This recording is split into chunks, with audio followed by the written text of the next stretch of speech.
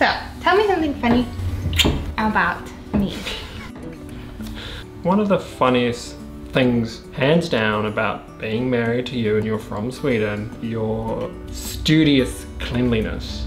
Your whole and clean Swedish concept that everything has to be spick and span. Everything in Sweden's really clean. Everyone's houses, there's a lot of pride there, and the way people dress themselves and put themselves together. The hygiene level is maxed out over there. And that might not be strange for most people. But it is when you're from New Zealand, because people, like I was saying before to Saga, like you can go into a supermarket without shoes on, that's just normal. And dust and not throwing away old things, that's all pretty normal here. All the houses in Sweden are insulated and they're very warm. You expected coming to Sweden and being cold inside? Yeah, I was really confused that you could be warm inside in winter, because our houses are much more makeshift and, well, we've got poor insulation standards. You kind of expect to go inside and put on jerseys and jackets to keep yourself warm because insulating the house costs too much. Another incredibly shocking thing, or hilarious thing about Swedish people, and that we still haven't gotten over in our relationship, is Saga experiences very real sun anxiety. So if it's a warm, sunny day, and this is the same in Sweden, you walk out and people will just stand there and bake themselves lightly in the sun because that sun's going away and it's not going to come back for a long amount of time, and you're all very cold. Whereas in New Zealand, it's warm and sunny at least 6 months of the year. And it's sunny basically.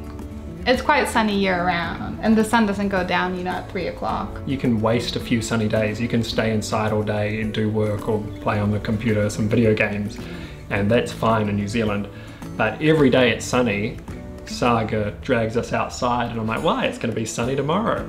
And the next day, we're not in Sweden anymore. There was this brilliant moment when Saga first met my parents, and my parents went to hug her because in New Zealand... I can't remember this. Of course you can remember that. Oh my gosh.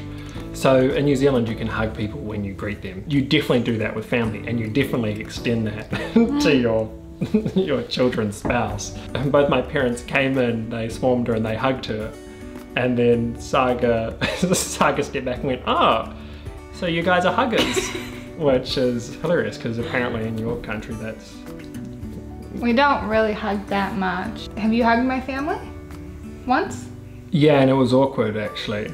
Another confronting thing when you go to Sweden, from my point of view, is how well people are dressed. There's a real kind of status game in there, which, you know, isn't, you know, maybe we should dress up more. And in New Zealand, people have taken that a step further, and people like go out in like a shirt with holes in it, like it's super relaxed. Whereas if you did that in Sweden, people would think I'd gone insane. Yeah, you can go into a supermarket in New Zealand without shoes on. And New Zealand prides itself for being clean and green. But a few people will litter and smoke along the streets and just chuck their cigarettes out. I don't experience that in Sweden. We don't smoke nearly as much. I mean, his entire family. Everyone smokes. As smokers. Not me, but yeah. But I didn't have a single person in my family who smoked. The pride for looking after things seems to be a bit lower. Like, we like to think that we are, but people would litter in forests and parks too if they've got plastic. Not all the time, but you definitely see it happen, and it doesn't happen in your country, it doesn't feel like. Not as often, I don't think it's here. One of my favorite things about being married to Saga, unequivocally, is her access to SVT Play, which is your government channel, which seems to produce really inspiring journalism. We have like a governmentally owned TV channel, so they're not allowed to endorse any brands or have any commercial breaks. It's just a bit more neutral, and it's a bit less like, what's that called? Like excitement driven? Or like, you know that we're word? chasing the reactionary kind of clickbait. The thing is, coming from New Zealand, you meet people from different countries and English is their second language, but it really is their second language. It's quite broken, it's not fluent. When I met Saga, her English was so fluent, I was like, oh, so it's like your second language, but you've got 2 languages of Sweden.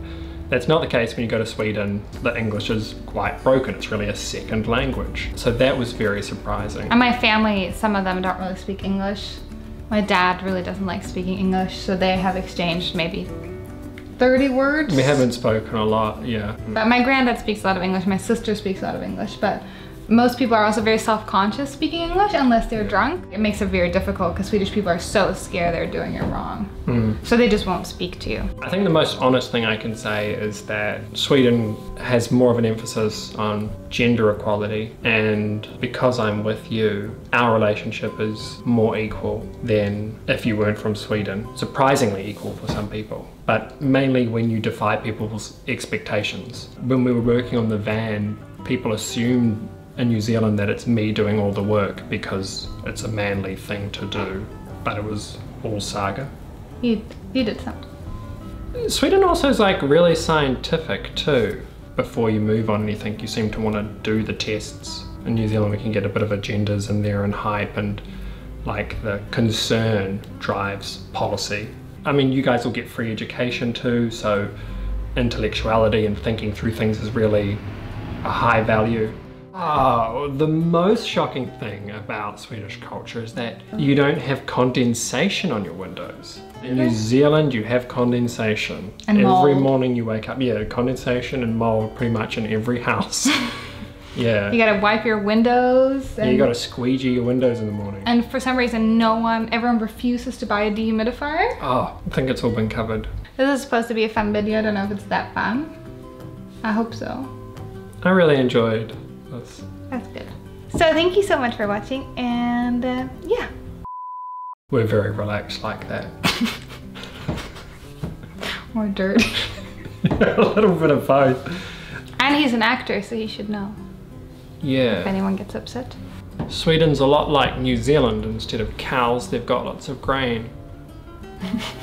He only went to south of Sweden. That's a good one, honey. Yeah, that's real. Should there's not something else? I enjoy the conversation. When That's you the edit video? these things and you cut them down, they end up looking great anyway, so you gotta go out strong. Okay. Let's not let them know our doubt. Well, yeah, so as you can tell, my husband is equally strange as I am, I was gonna say. Yeah, we have different working methods.